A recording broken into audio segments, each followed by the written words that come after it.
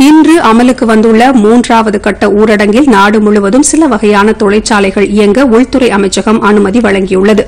நாடு முழுவதும் நோய் தொற்று பாதிப்பு குறைவாக உள்ள பகுதிகளில் கட்டுப்பாட்டு தளர்வுகள் இருக்கும் என ஏற்கனவே மத்திய அரசு வெளியிட்ட வழிகாட்டு நெறிமுறையில் தெரிவிக்கப்பட்டுள்ளது. கொரோனா தொற்று பாதிப்பின் தீவிரத்தை பொறுத்து நாடு முழுவதும் சிவப்பு, ஆரஞ்சு, பச்சை ஆகிய 3 மண்டலங்களாக பிரிக்கப்பட்டுள்ளன. அதன்படி ஒவ்வொரு மண்டலத்திலும் பாதிப்புக்கு ஏற்றவாறு தளர்வுகள் அறிவிக்கப்பட்டுள்ளன. நாடு முழுவதும் தடை செய்யப்பட்டுள்ளவை சாலை, ரயில், விமான போக்குவரத்து தொடர்ந்து இயங்காது.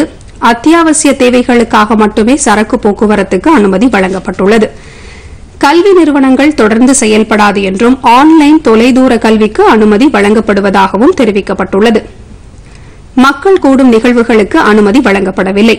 உடற்பயிற்சி கூடங்கள், திரையரங்குகள், வணிக வளாகங்கள், மதுக்கடைகள் இயங்க தொடர்ந்து தடை நீடிக்கும் என்று அறிவிக்கப்பட்டுள்ளது. மத வழிபாடுகள், அரசியல் கட்சி கூட்டங்களுக்கும் அனுமதி கிடையாது. சிவப்பு மண்டல பகுதிகளில் பாதுகாக்கப்பட்ட பகுதிகளுக்குள் அத்தியாவசிய மருத்துவ சேவைகளுக்கு தவிர வேறு எந்த நடவடிக்கைகளுக்கும் அனுமதி அளிக்கப்படவில்லை. சிவப்பு மண்டலத்தில் தொற்று இல்லாத பகுதிகளில் போக்குவரத்துக்கு தடை நீடிக்கிறது. அத்தியாவசிய தேவைகளை தவிர மற்றவற்றுக்கு கட்டுப்பாடுகளுடன் அனுமதி அளிக்கப்பட்டுள்ளது. சிவப்பு மண்டல நகர பகுதிகளில் அனுமதிக்கப்பட்ட நடவடிக்கைகளுக்காக வாகன போக்குவரத்துக்கு அனுமதி வழங்கப்பட்டுள்ளதுடன் கட்டுப்பாடுகளுடன் சில வகை தொழிற்சாலைகள் இயங்க அனுமதிக்கப்பட்டுள்ளது.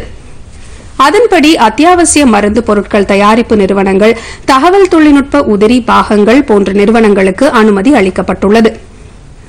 உள்ளூர் ஆட்களை மட்டும் பயன்படுத்தி கட்டிட பணிகளை மேற்கொள்ள அனுமதி வழங்கப்பட்டுள்ளது.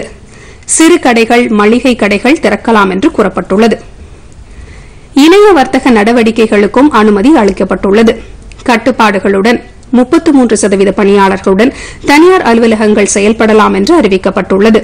மூத்த குடிமக்கள், குழந்தைகள், கைவிடப்பட்டோருக்கான இல்லங்கள் செயல்படவும், அரசு அலுவலகங்கள் தொடர்ந்து செயல்படவும் அனுமதிக்கப்பட்டுள்ளது. சிவப்பு மண்டல கிராமப்புற பகுதிகளில் அனைத்து தொழில் மற்றும் கட்டிட பணிகளுக்கு அனுமதி வழங்கப்பட்டுள்ளது. அனைத்து கடைகள், விவசாய நடவடிக்கைகள், மருத்துவம், வங்கி, பொருளாதார சேவைகளுக்கும் அனுமதி வழங்கப்பட்டுள்ளது. இதேபோல் தகவல் தொழில்நுட்ப நிறுவனங்கள், சுய வேலைவாய்ப்புக்கு அனுமதி அளிக்கப்பட்டுள்ளது. ஆரஞ்சு மண்டலத்தில் மாவட்டங்களுக்கு இடையேயான போக்குவரத்துக்கு தடை நீடிக்கிறது. மாவட்ட எல்லைக்குள் 2 பயணிகளுடன் 4 சக்கர வாகனங்களுக்கு அனுமதி வழங்கப்பட்டுள்ளது. பச்சை மண்டலத்தில் நாடு முழுவதும் தடை செய்யப்பட்ட நடவடிக்கைகளை தவிர்த்து மற்ற அனைத்துக்கும் அனுமதி வழங்கப்பட்டுள்ளது. 50% பயணிகளுடன் பேருந்து போக்குவரத்து அனுமதிக்கப்பட்டுள்ளது. சம்பந்தப்பட்ட மாநிலங்கள் அங்குள்ள நிலைமையை கருத்தில் கொண்டு தேவையான தளர்வுகளை மேற்கொள்ளலாம் என்றும் அறிவிக்கப்பட்டுள்ளது.